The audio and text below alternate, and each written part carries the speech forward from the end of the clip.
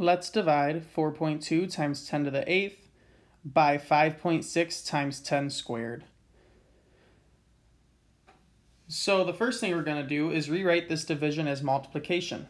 Division is just multiplying by the reciprocal, so we'll get 4.2 times 10 to the 8th times 1 over 5.6 times 10 squared.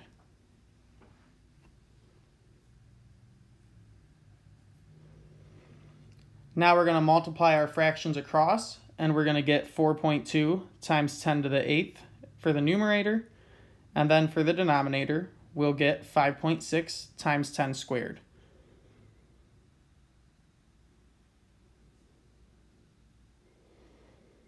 To rewrite this fraction as 4.2 over 5.6 times 10 to the 8th over 10 squared. Then we're going to go ahead and simplify our numbers inside the parentheses. So for the first set, we're going to get 0.75, and for the second set, we're going to get 10 to the 6th. Now we're going to rewrite this number in scientific notation by getting the decimal so that there is only one number to the left of it.